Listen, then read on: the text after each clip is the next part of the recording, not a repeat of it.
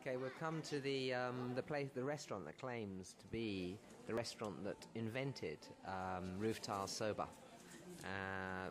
using a hint from the Satsuma army that the Choshu, the Yamaguchi army, fought with against the Edo warlords and caused the Meiji Restoration, and the Kumamoto or Satsuma soldiers used to cook things on these roof tiles here, and using that as a hint, the guy who started this beautiful restaurant near Shimonoseki, Takase is the name of it, started making roof tile soba, which is now a speciality of this Yamaguchi Choshu region.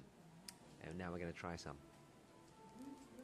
What you do is you sort of let it sort of get a little bit crispy on the roof tile, and then you dip it in the well, apparently the dip here is very good. It's soy sauce and something else, I'm not sure what, and I'll try it. Very delicate, very delicious. Recommended.